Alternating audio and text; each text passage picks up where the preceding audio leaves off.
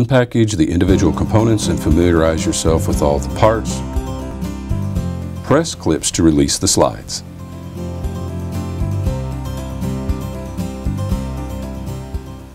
Set the organizer to the side and place the base inside the cabinet.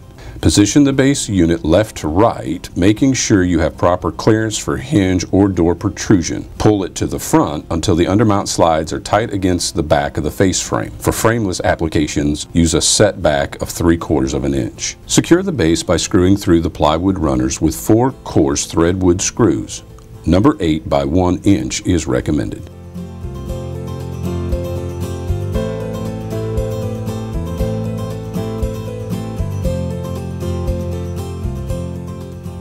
Place the trash organizer on the undermount slides and push it into the cabinet until you hear the clips lock into place.